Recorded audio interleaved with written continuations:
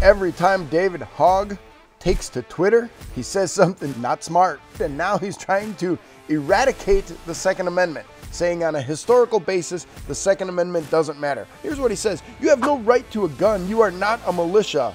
When you're talking about your Second Amendment rights, you're talking about a state's right to have what is today the National Guard.